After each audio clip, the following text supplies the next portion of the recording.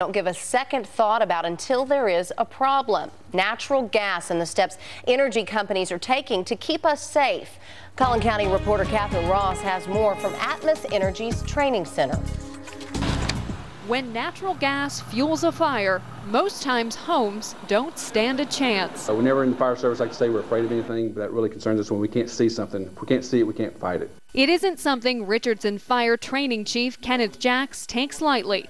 He says he's learned about the danger firsthand, as did Plano police last year, when dealing with the actions of Anson Chi, now headed to federal prison for tampering with an Atmos regulator station. When we had all of our calls coming in, there were a lot of questions that I didn't know.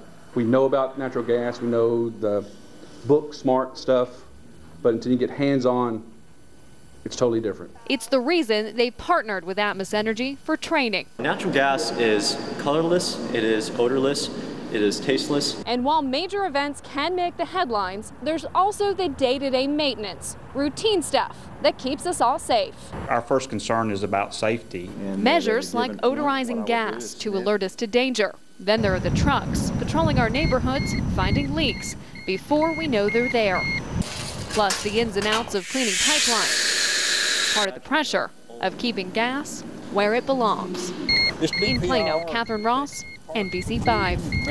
Atmos says if you do suspect a gas leak, get out of there. Plus, don't turn on any electronics or turn them off because that could spark a fire. There is a dangerous delay in the investigation into an explosion